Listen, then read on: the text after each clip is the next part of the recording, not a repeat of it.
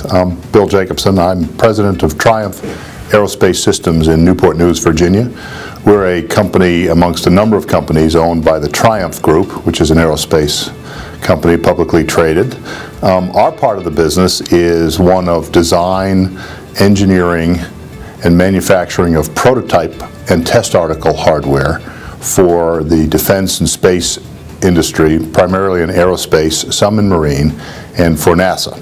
I chose Dartmouth for the very reason that it provided a liberal arts as well as an engineering technical education.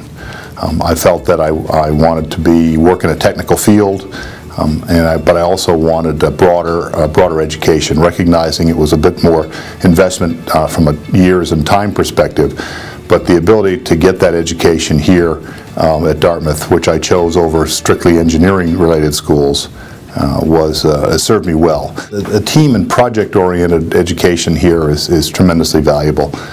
It teaches folks and students from an early point in their career here in education how to reach a conclusion, find a solution, complete a project, working with other people.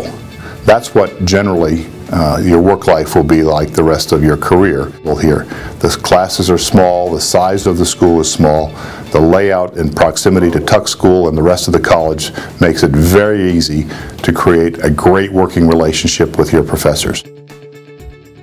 They have a lot more to teach than just what happens in the classroom, and the school provides a number of opportunities to interact with them outside the classroom on other kinds of projects and opportunities. That is a tremendous advantage here at Thayer School.